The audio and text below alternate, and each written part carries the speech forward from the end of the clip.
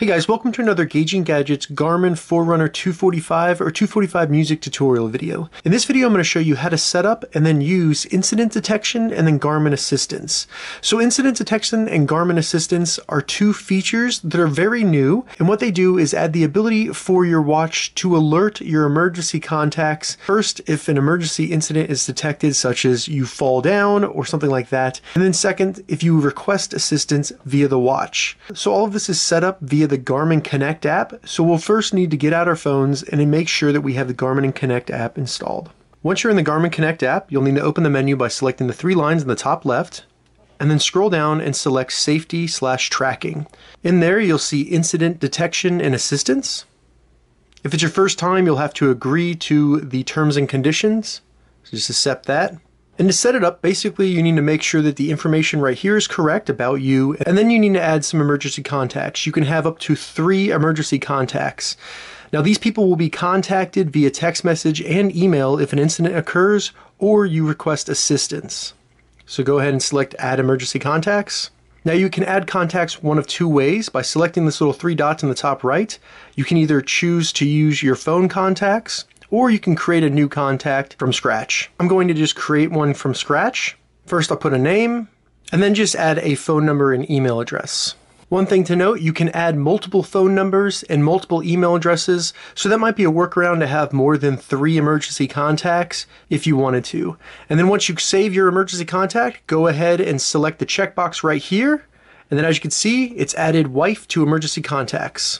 So basically we've set up the incident detection and assistance in the Garmin Connect app, and we're completed. Now all we need to do is go back to our watch.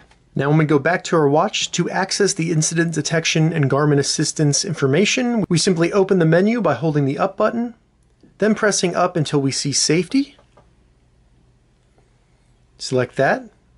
And then from here in the Safety we can see incident detection, assistance, and then emergency contacts. Now first I recommend checking the emergency contacts just to see who you have on there. So as you can see, my wife is there as I programmed on my phone. Now when we go back to the Safety menu, go into incident detection, and in here we can select which activities will have incident detection. Now there are only 4 activities that it's compatible with, which is run, trail run, bike, and then walk.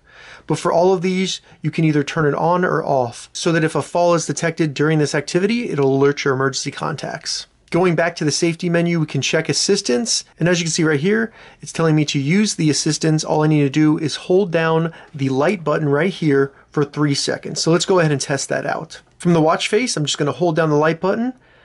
The control menu will open up, and then it will activate the assistance and begin a countdown. So it's starting a 5 seconds countdown. It's vibrating. Getting my location via GPS. Was unable to get my location because I'm indoors, so it's sending the message without that. And then as you can see, it comes up with assistance alert sent. It also says at the top getting location, and then it lets me know that once my location is found, it'll go ahead and send that as well. Now, as you can see, to end assistance, all I need to do is hit the start button, and I can select end or end and send message. I'm okay. And I'm getting a call from my wife right now. Right, so I have my wife's phone here. She received 3 text messages from 3 different numbers.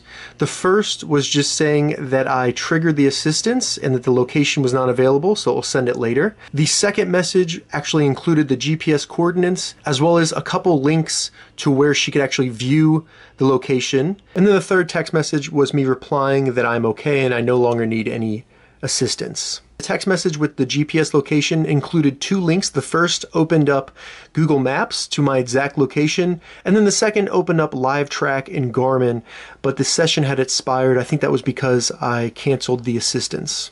So now what I want to do is simply test the incident detection by starting a walk activity, and then I'm just going to drop my watch and we'll see what happens. Right, so no incident was detected. Let's see.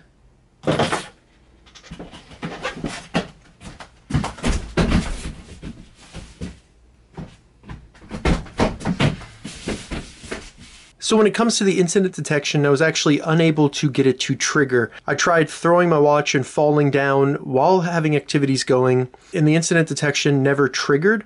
I did try walking around a little bit and giving it a minute and then falling down again, but still it never triggered. So I don't know if I'm doing something wrong, which is probably the case, or if it just doesn't work that well. But at least as you saw, the Garmin Assistance does seem to work pretty well. And I forgot to mention earlier, but my wife did receive emails as well with the same information. So if you put an email address and a phone number, it's going to send all of the messages to both of those different addresses. So that's how you set up and then use incident detection and Garmin Assistance on the Garmin Forerunner 245. If you have any questions about this, leave a comment below. I'll get back to you as soon as I can. If you'd like to see more Garmin Forerunner 245 tutorial videos, check the link in the description. If this video helped you, give it a thumbs up, and please consider subscribing to my channel, Gauging Gadgets, more gadget reviews and tech tutorials. Thank you so much for watching.